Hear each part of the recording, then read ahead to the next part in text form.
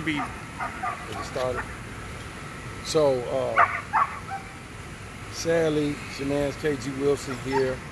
I'm here at Shiloh Temple, where there was a funeral here, I'm told, and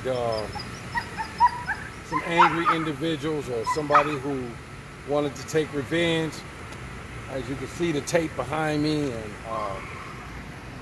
they are evidence. You can see the bullet shells all around on the ground, which are evidence.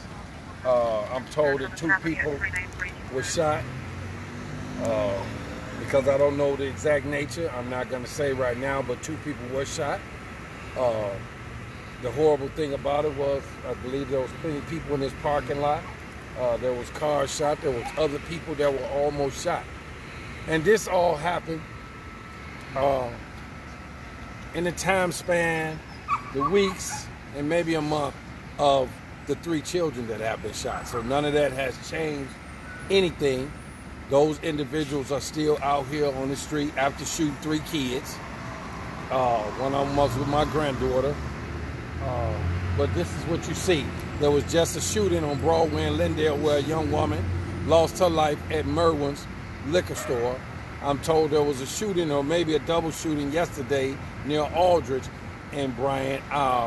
Me, as well as another friend of mine, longtime friend of mine, warned of this type of violence coming. All I can say to you is, please heed these warnings that we'll continue to try to give you on the different news pages. True North, North Minneapolis Daily News, South Minneapolis Daily News, crime page, all these pages where we're trying to warn you about these different areas where you could lose your life or your children could lose their life.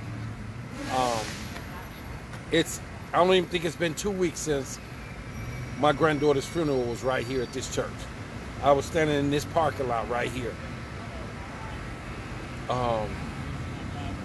It was mine then, it was little Trinity before that, and it was Davion before that. 3 children that have been shot, 2 that are dead, 1 still fighting for his life in hospital. Numerous of shootings that have happened after those, meaning that it continues to go on. And all I can do is to warn you and let you know that these people out here, they're dangerous, deadly, and heartless, and they don't care about a church, they don't care about a school, they don't care about children, they don't care about seniors, none of this. These people are just out here with guns, shooting and killing people. So, here's your warning. It's just getting started.